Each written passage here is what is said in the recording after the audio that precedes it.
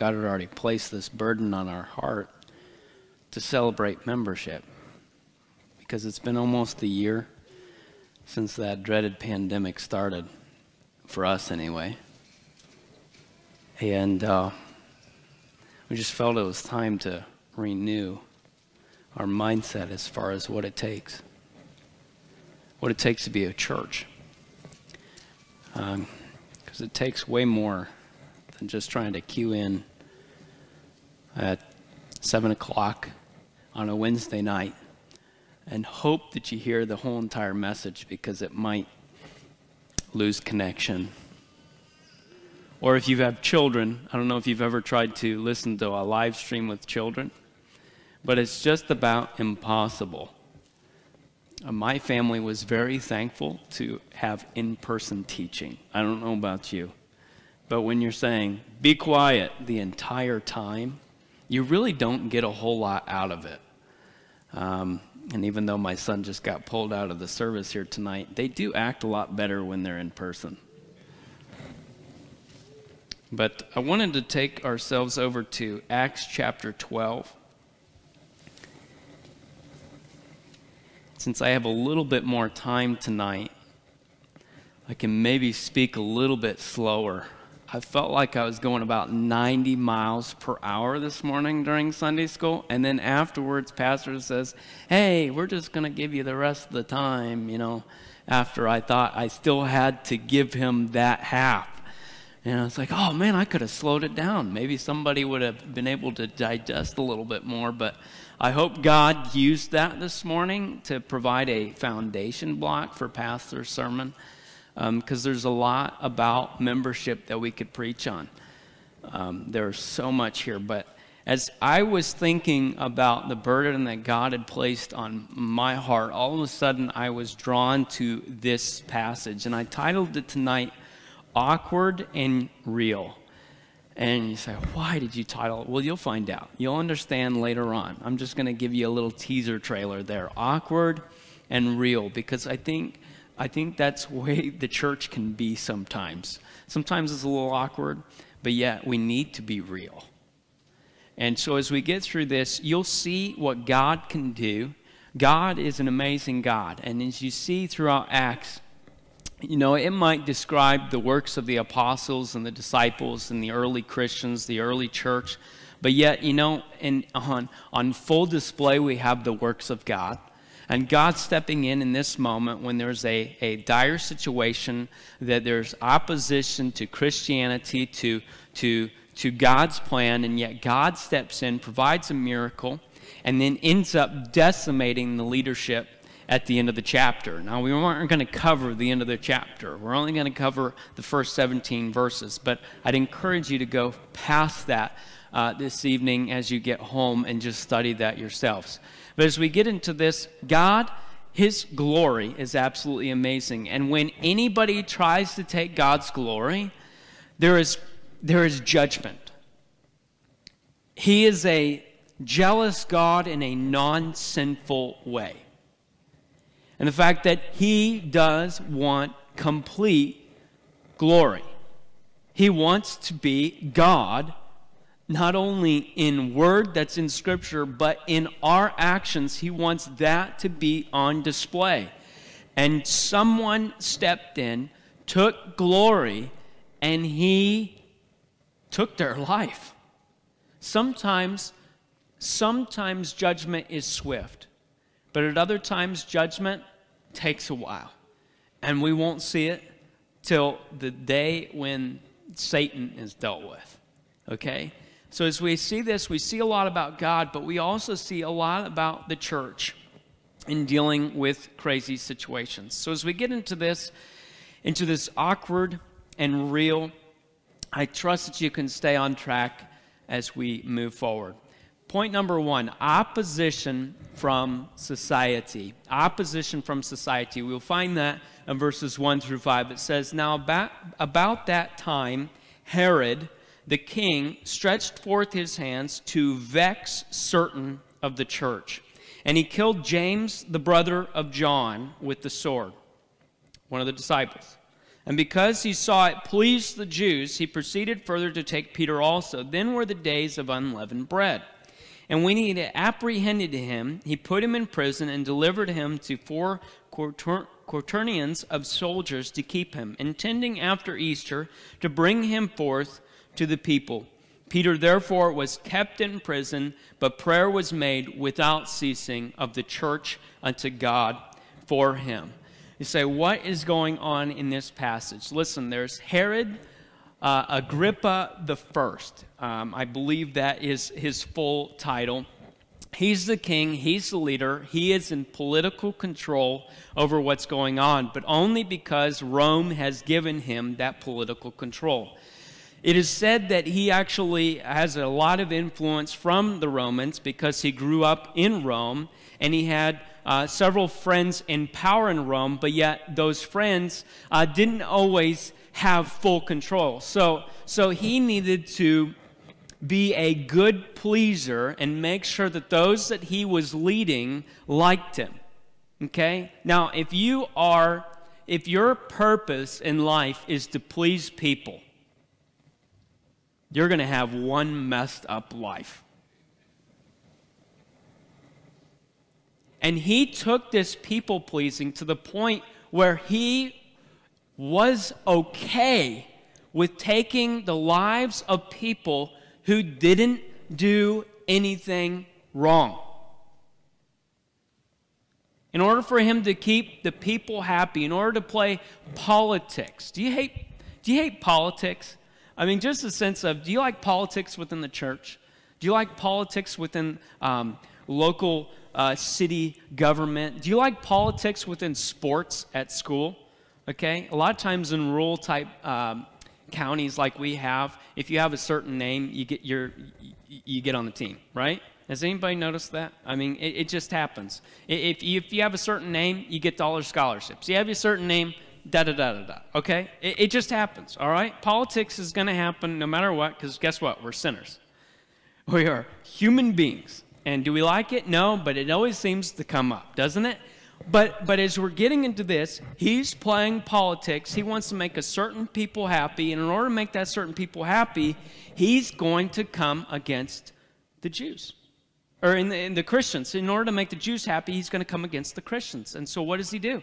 He kills James. Kills him. Now, did James steal something? Did James take another person's life? Was he a pedophile? Was he all these things that we would deem worthy of some sort of judgment from local government? He did not. You know what his problem was? He was preaching Jesus Christ. Does that seem like a worthy offense? Doesn't to me. In the sense of, I just don't think somebody should take somebody's life for preaching hope. But yeah, he did. In order to please these people, listen, he wanted to stretch forth his hands to vex, to cause harm, to mistreat certain of the church.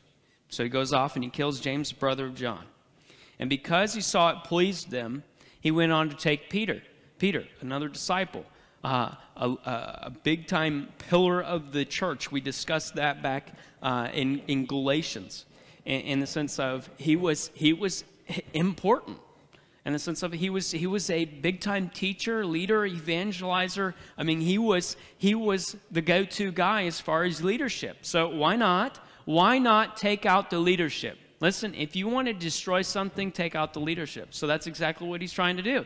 So since it pleased them to kill somebody, he's going to go further and take Peter, and he can't kill him yet because it's the Feast of the Unleavened Bread, so he has to wait. So guess what? He puts him in jail, and he puts 16 soldiers. There was 4 squads of 4. I think I calculated that correctly, right, Barry? Okay. 16 soldiers that was in charge, and they would watch them in shifts. And so you'll find out that there's actually two, one on either side of him while he's in chains within this prison. And then there's most likely the other two that's outside of different checkpoints, if you want to say, to make sure outside, to make sure nobody gets in. And if something happens to the guards inside, he can't get out.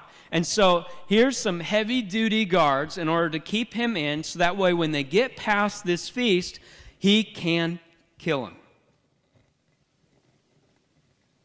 Peter's kept in prison. And what does the church do? They pray.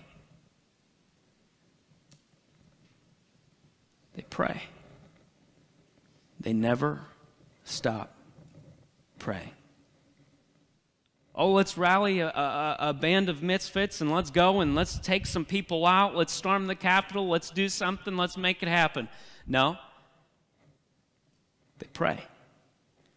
Because they know who's bigger, who's better, who can do the job that they can't. They pray. You know, we're in a day and age where things don't make a lot of sense. In fact, this day and age has continued on for quite a long time. Why do people despise Christians? Why do people despise Christians? Well, simply put, Jesus stated, they hate me, so they will hate you.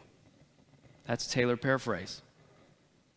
They hate me, so they will hate you. When we choose to follow after Christ, somebody is going to step up, unreasonably despise you for what you preach and live out.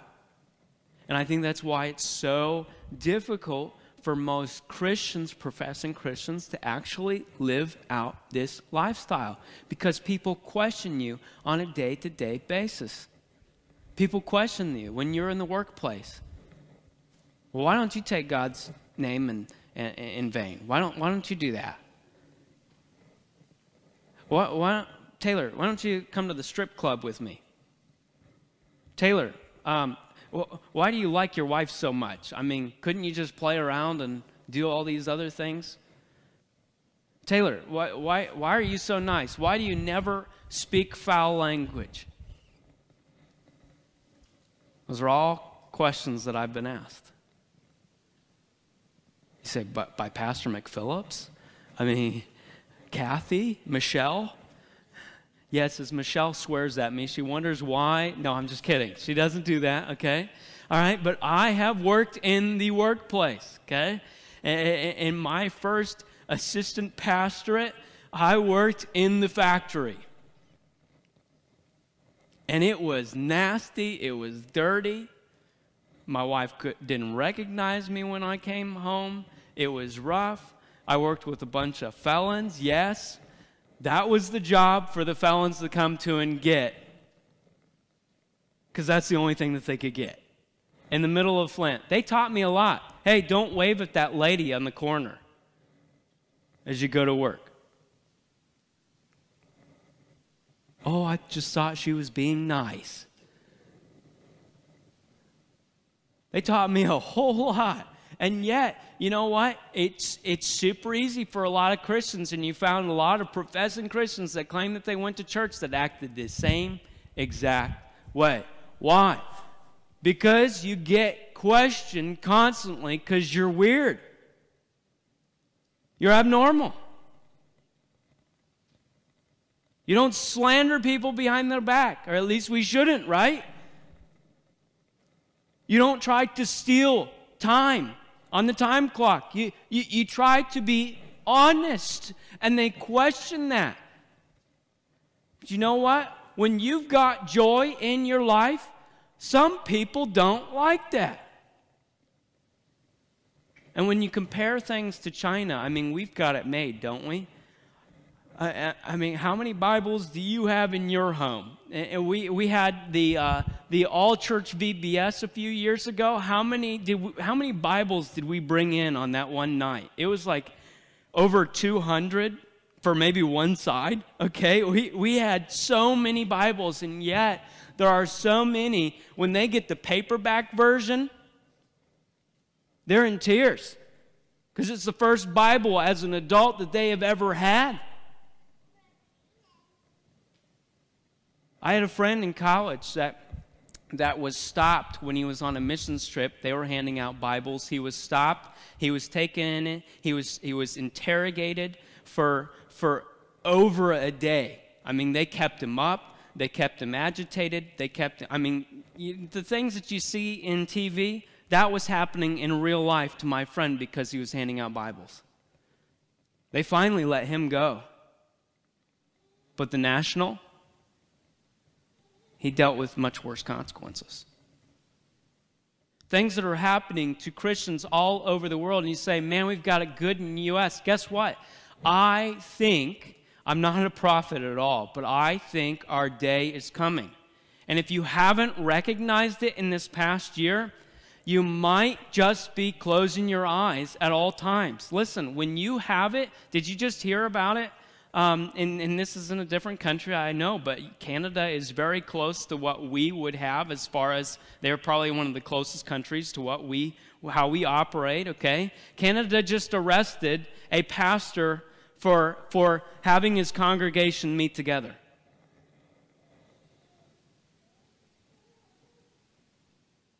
In the U.S., did you watch the video of people singing outside, socially distanced, and the cops showed up and arrested them for singing outside?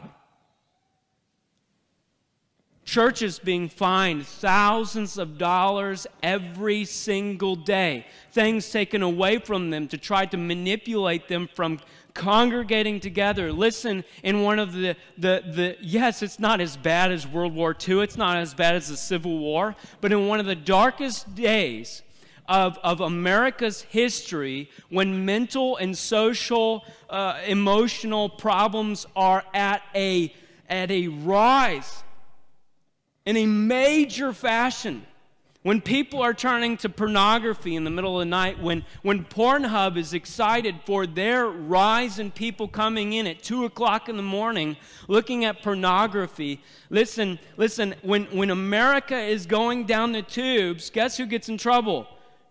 Churches for congregating. Because for some odd reason, COVID only shows up at church. It doesn't show up at Walmart. Oh, man, I'm going to have to step back, ain't I? I don't think so. I really don't think so. Because as churches are getting fined like crazy, politicians who are finding the churches are out doing the things that they told you not to do.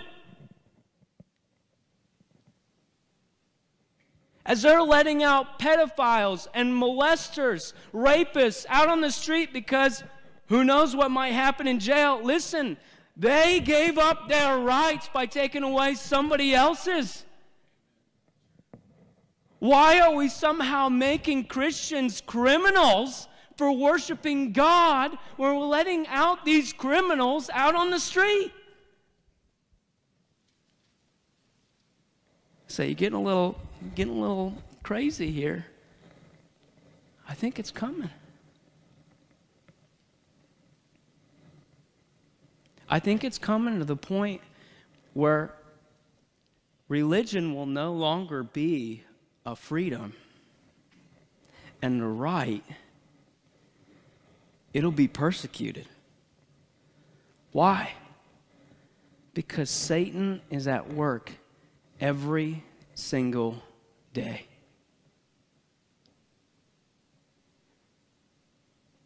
He knows what's at stake. Listen, opposition is real. And James wasn't doing anything against Herod, but yet because it pleased somebody, he killed him. When it gets to the point where people, just because it pleases them to take away from other people who are doing nothing wrong, i.e. worshiping God, maybe that'll get some people's attention. I think it's coming. I really do think it's coming. How have you prepared yourself for that? How have you prepared your children for that? I've really been burdened about this. I've got Frontline Missions. It's another missions organization that sent me a persecution report and is laying it out how Christians are being mutilated and nothing's been done, raped, tortured, killed, and nothing's been done all over the world. All over the world. A missionary that they were in a connection with just was killed by Islamists, radical Islamists. As you look at Voice of Martyrs, I don't know if any of you get that magazine, but again, girls who are being taught about Jesus Christ were being taken away from their parents because that's not good teaching to be teaching your child.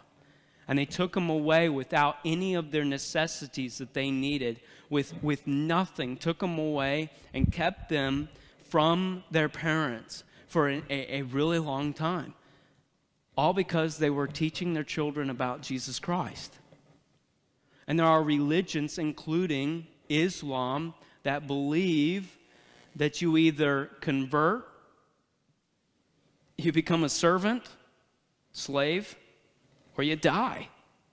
That is in their belief system.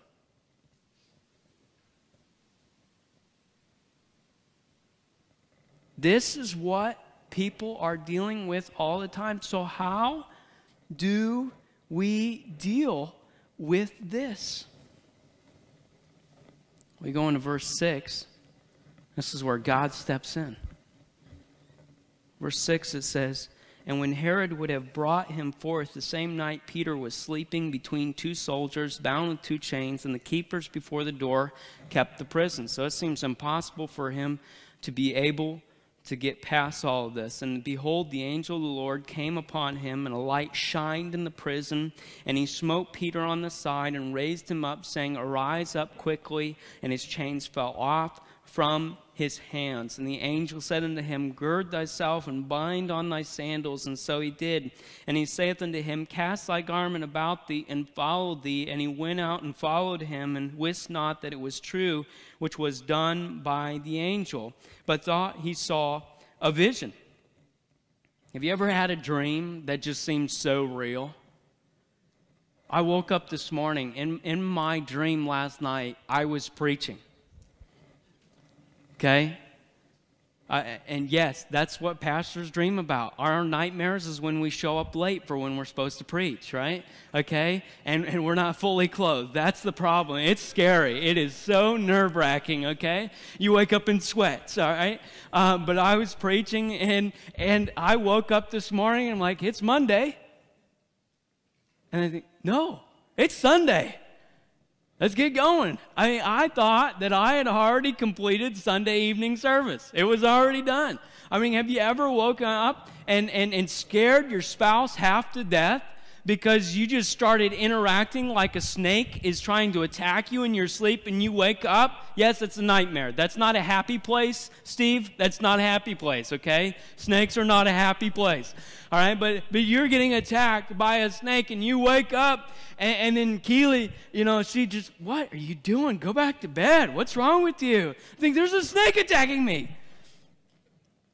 All right, this is where Peter was. He thought this was a dream. Hey, this is a nice dream right before I'm supposed to die. Freedom. I'll just follow suit. I'll get up, the chains fall off. Get your sandals on. Put your garment on. Follow me. You know what? Not one soldier did anything. In fact, it doesn't even say anything about it. Let's heavily guard. Let's put 16 guys in charge of Peter and make sure that he doesn't escape, right? Not one of them stood in opposition, because our God is bigger, better, more awesome, more powerful than we could ever imagine. I believe we stopped at verse 10. When they were past the first and the second ward, they came into the iron gate that leadeth into the city, which opened to them of his own accord. Just open. That's it. And they went out and passed on through one street, and forthwith the angel departed from him. The angel gone. No explanation. No bye. Just gone. And when Peter was come to himself, what just happened? He said, now I know of a surety that the Lord hath sent his angels and hath delivered me out of the hand of Herod and from all the expectation of the people of the Jews. They expected him to die. And in the last hour, God showed up. How many times has God showed up in your last hour? Say, I wasn't about to die, but there was a lot of whole other things that was going on that, God, I'm so thankful that you just showed up. And it wasn't my expertise or my wisdom, my knowledge, whatever it might be, my know-how, my strategy. It was God. Man, Peter could have really ran with that story and said, man, I knocked this guy out and I knocked him out and I did a swift kick to the head for this guy and man, I made it out of there and I just ran through that iron gate and it was like nothing. He didn't say I. He says, God, I know of a surety, God made a way when there seems to be no way. Boy, that's powerful, isn't it? God steps in. So what does Peter do? Peter makes a pit stop. That's what he does. Now, would any of you make a pit stop if your life was on the line? Hey, somebody's just trying to kill me. I'm just going to hit a rest area over here. I think I'm a little hungry. I'm going to get a McDouble with a little bit of mac sauce. You know, it's going to get some fries, get a drink, say hi to my folks. What's up? No, he doesn't even worry about the fact that he's going to die here. That they want him dead. And in verse 12 it says, and when he had considered the thing, he came to the house of Mary, the mother of John, whose surname was Mark. John Mark, where many were gathered together praying. That's so cool. I'll get to that in just a minute. Verse 13, and as Peter knocked at the door of the gate, this is funny. A damsel came to hearken named Rhoda. Okay, so this is like a little servant girl comes and when she knew Peter's voice, she opened not the gate for gladness, but ran in and told how Peter stood before the gate. She didn't even open up the door. She just was so pumped that Peter was at the gate. She ran back into all the adults. And they said unto her, thou art mad. How many times have you told a child who's excited about Jesus, you're a little nuts, a little overboard? Let's come back to reality. It says, but she constantly affirmed that it was even so. Then said they, it is his angel. Must be like a ghost or something, you know. Somebody, I don't know, Peter's already dead maybe. I don't know what's going on here, but Peter continued knocking. Can you imagine how he's knocking? It's probably like, just don't want to wake the dogs, you know, that's next door. So that they wake their owners, and then the police come, right? Hey, anybody there? Open up. It's the middle of the night. He just kept knocking. And when they had opened the door and saw him, they were astonished. But he, beckoning unto them with a hand to hold their peace. Hold on. Just be quiet for a moment. He said, declared unto them how the Lord had brought him out of the prison. And he said, go show these things unto James. Now James, not the one that just died, obviously, but James, the brother of Jesus, who is the leader of the Jerusalem church. Go tell your pastor what's going on here. And he said, go show these things unto James and to the brethren, and he departed and went into another place. Finally, he got out of there. Okay? Now, if I was fighting for my life, somebody who's trying to kill me, usually I don't try to hang around. I mean, God does give that discernment. But you know what? Peter, instead of running, he had to tell somebody about how good God is. He had to testify of what God had done in his life. He couldn't hold on. So instead of going into hiding, he goes to a place where he knows believers are gathering. Do you get what I'm saying? He knows that they're gathering. He knows that they're hanging out. He knows that he can trust them. He knows that this is a coworker in the faith. Listen, he, despite the death penalty being put on his life, decides to go hang out with church. Because that's how much it means to him. But you know what? He knew it was happening.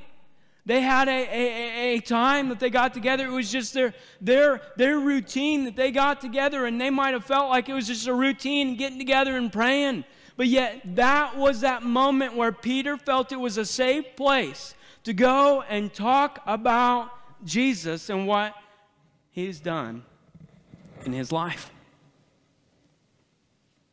Tonight, a teenager might have come up to you and asked you what God has done in your life this week. What is God teaching you this week?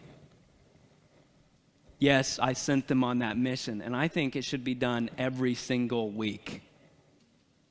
In fact, teenager, if you're in here tonight, I give you a mission every single week. You are to find somebody different that's older than you, that's not a teenager, and ask them how God is working in their lives.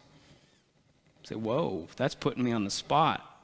That means I have to hang out with Jesus this next week. Good. In fact, as an adult, I encourage you to go to a teenager. Whoa, putting the teenagers on the spot. I want you to go to a teenager and ask them how God is teaching them this week, how he's working in their life, how they are seeing God fresh in their lives this week. I want you to stop being scared of teenagers and to go and talk to them. But they dress weird. So did you back in the 70s. In the 60s and in the 50s, you wore dresses to go make supper. I don't remember it, but it's on TV, so there you go, all right? So it just must be real. How is God working in your life this week?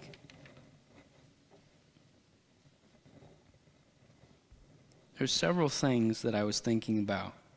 And if you could hold on for just a few more moments, I just want to talk about them. When Peter was alone, he knew where to go, a safe place where he could connect with people who are going to rejoice in his rejoicing. And on the opposite spectrum, who would mourn with him when he's mourning. A family that would care about him. In fact, the church already cared about him because they were already actively praying to God that he would do something. I'm not sure what they were praying for, because when Peter showed up, they didn't really believe he was there. So I don't know if they were just praying that it would be a quick death. I don't know what they were praying for, okay? In your trials, in your life, sometimes you just don't think God is big enough in order to manage the big things, the impossible, or what seems to be impossible things in your life. So we pray a certain way. We don't pray out of expectancy. And when it shows up, we think, oh, really? God just moved in that way? But he knew that there would be a place where they would rejoice in his rejoicing. You know, when persecution hits, who will you continue to latch onto while you're on this earth? When trials hit, when things don't go well for you, when things are just, it's a tough week, as Pastor stated this morning, in the sense of who do you call in those darkest moments when you just need an ear to listen? I mean, who are you latching on to on this earth? Peter latched on to God's people because hopefully God's people are giving him biblical truth to help assess his situation, but also praising him. You know what? Somebody who's not saved would have come to Peter and said, you know what? You're crazy. Get away from me. They're going to come after me next. These people, well, they were praying for him. He knew where to go. When Peter was alone, he knew this gathering was going on due to the practice of his local church. Listen, I hope there is never a day when somebody shows up for a church service and we're not having it. Because they were looking for hope. They were looking for community. They were looking for help. They were looking for someone just to listen to them. I hope that there isn't a day when they show up and we're not here. That's why it's so important for us in our routine. You know what? I had it several times happen at Dayton Center, and I imagine it'll happen here 1,000,000 times. We'd have visitors show up, and they were invited by somebody who wasn't there that day because they just had an excuse for not to show up. So the person that they were coming to sit with wasn't there, and so awkward central, and they never came back. You think routine is messed up and it's boring? Listen, people see your routine, and when you have hope, they want to latch onto that. Oh, they should be here today. I'm going to go and sit with them. I hope I can find my family, my friends, sitting in this pew, and I won't be alone. This is where Peter was. When he found a gathering of believers, a living expression of the universal church, actively engaged in laying a huge burden at God's feet. A gathering where a servant girl was just as happy about God answering prayer as the adults. You found diverse people working together as a unit. This is the church in action. Listen, I love it when kids are excited about Jesus. I love it when kids can get up on this stage and sing about the glory of our God. I love it when kids love to serve and love to just be. I love it when my kids love to come to church. Now, some of them probably come for the wrong reasons. Reagan for the goldfish. Kian for Troy. But you know what? He's found a family. He might not understand what salvation is yet, but listen, when there's Skittles in someone's purse, he's here. When he recognizes his Tiny Tots teacher and is excited about talking, you know, some kids are scared of other adults. But yet Ken, one time I dropped him off. He just walked in, started talking, and didn't even say bye. I love that. I love that. I love it when he finds comfort in a local gathering of believers. I love it. And my daughter, Riley, loves to come and hear about God's word, and she's being challenged by that, and she has friends that love Jesus. And so when she gets asked at her public school, what changes your heart, she says, Jesus. And so her teacher now gets to see that Riley is putting down Jesus changes her heart. I love that. You know, it's a community that comes and helps and teaches because I don't have it all together. I don't know if you knew that, but I don't. Keely is really close to being perfect, but she's still not yet. We need other people that makes it real for our children. And I hope I hope children make it real for some adults. Teenagers making it real for adults. God is active in my life. I hope our church is a gathering where kids are excited about Jesus, excited about works of God, and feel that they can share in on what God is doing. We should never shame children for sharing what God is doing in their life. Teenagers, let them have a voice of what God is doing in their life. And when they are struggling, let them have a voice so they don't try to go and find it elsewhere. Somebody's going to listen. Somebody's going to listen out there. But we want them to find it here. We want them to find hope. Some grandparents and parents are so bored in the faith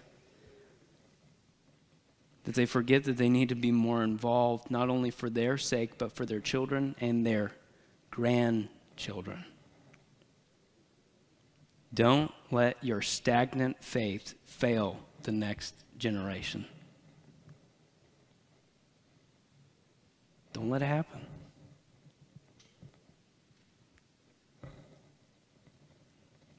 I see the awkwardness of a local church. Say awkward. Yeah, that's the title. Awkward and real. Awkward because when Peter showed up, man, it's almost like a scene in a movie where you want to shut it off because it's so awkward of what's going on. Have you ever been there? Okay. You know, have you ever watched American Idol fails? I think it's absolutely hilarious. My wife hates it. Now, if you're getting mad at me because I like to watch American Idol fail, so hey, listen, it helps me just kind of settle down in my life. I can laugh at somebody else while others are laughing at me, right? You watch sermon audio after I get done and watch all my failures, right? I get to watch American Idol fails, all right? So they're singing and they are way off key. Way off key. And I'm laughing and Keely's going, shut it off! She's across the room. Shut it off. I can't stand it. It's embarrassing for her. She can't stand it. Listen, this is a moment where if it was a TV show that we were watching and Peter's outside and Rhoda's going in, hey, Peter's outside. No. This is awkward. It's like, I don't know if I want to watch this anymore, okay? This is awkward church. You say, what are you trying to get at? Listen, because we are not a perfect church. Sometimes we pray for things and we don't expect it.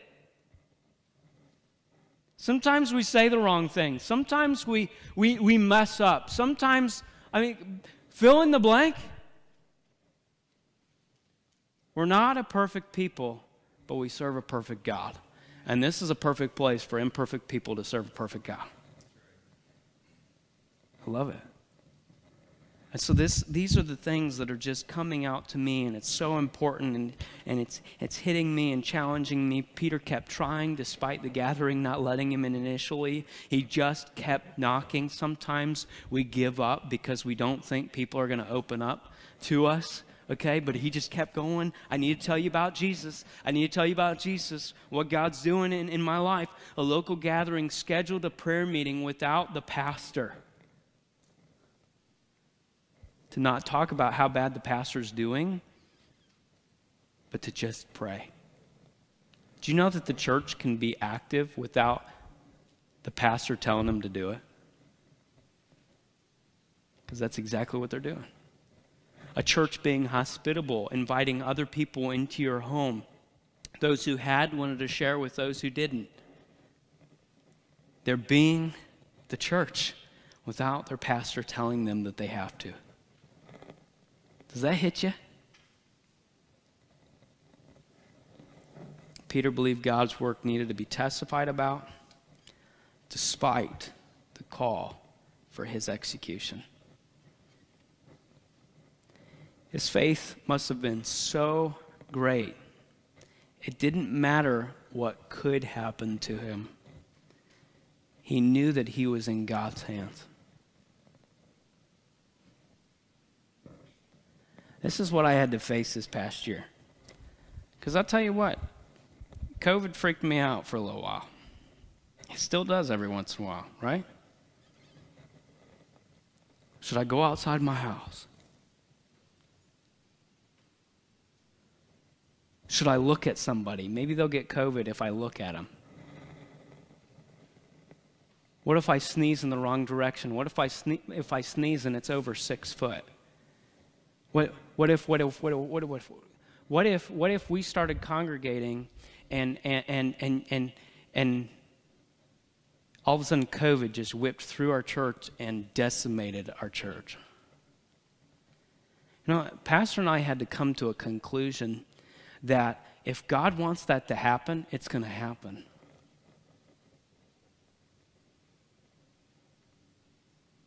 And if he wants us to keep living, we just need to have faith in him.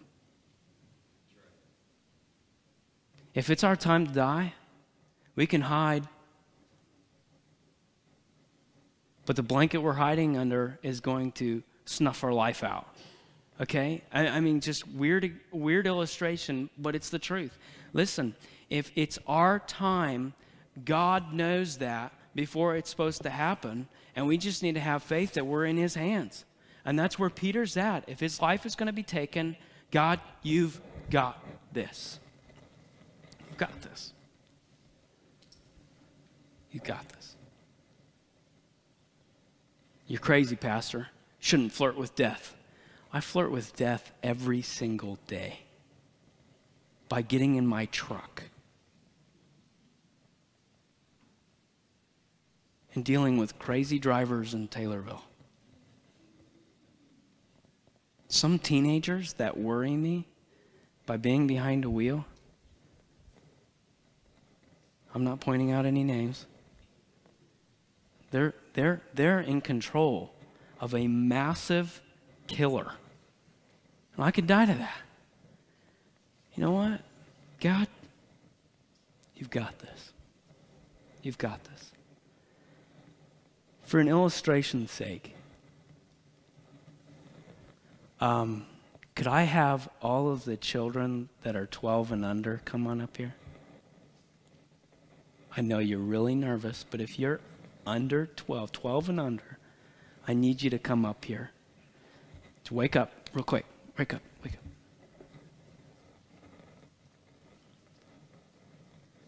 Some of you are afraid to come up. That's okay.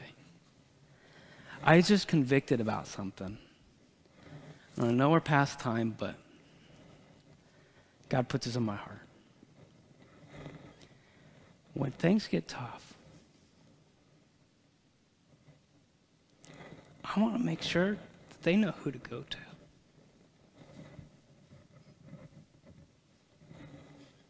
I want to make sure that they know who Jesus is. That he's bigger than my problems.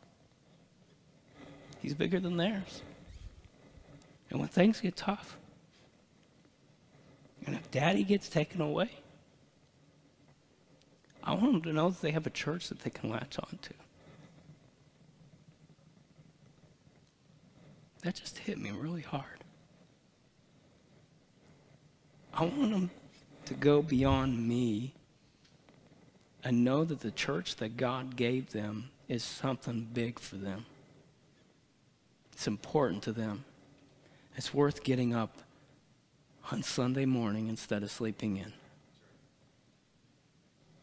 It's worth coming out on Sunday night instead of watching reality TV. It's worth it. Next generation, but they're already involved. Some of them are saved. I don't know all their hearts, okay? All right? I don't have that superpower. But next generation here, they get to take the baton. They're already being given the baton and taking it on, taking it into their public schools in a place where they need to share the gospel, where they're the minority, folks. They need to know that you've got their back. They can come to you when they need help. When they've got questions that are being posed by culture that scares them half to death.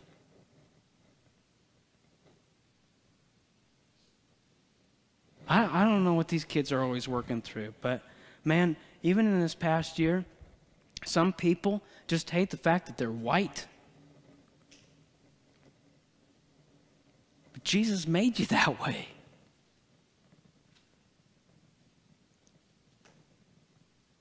The things that they're going on, if whatever's being posed to them, they don't believe in evolution, guess what? You're not smart enough.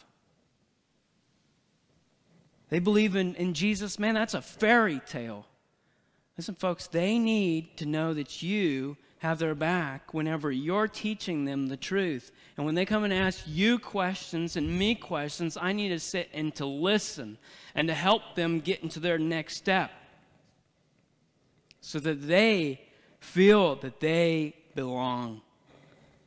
You can go sit down. Same thing with teenagers. Man, one of the biggest upsets of being involved with youth group is the fact that 90% of them walk away. Why? Because they felt that their church was youth group. And